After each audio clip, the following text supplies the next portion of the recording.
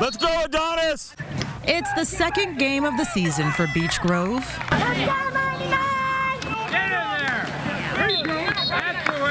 And just beyond the crowd and cheerleaders sits one of the team's best players. I'm always playing football. It's been Tristan Moll's game of choice since he was 2. I'm always running around. I'm always outside.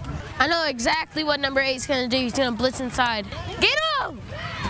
Get him, Adonis! We're up by like a point, I think, yeah. He plays defense. I feel excited when I get in the backfield and get a fumble recovery. But it'll be a few weeks, if not months, before Tristan will be able to hit the gridiron again. Last week, while taking on the team's biggest rival, Lutheran, him and his teammate hit each other in his knee.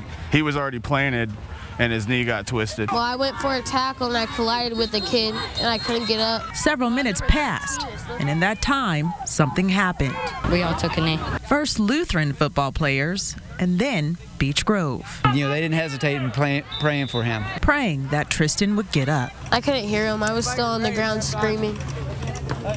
I really couldn't hear anything. But somehow those prayers got through in another way, uniting bitter rivals. Hey, when somebody's down, you hope that they get better.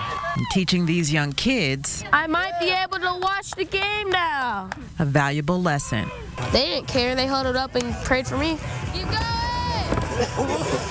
So, really, I try to show more respect now. Keep going! Reporting in Beech Grove, Keep going! Liz Adiola, RTV6.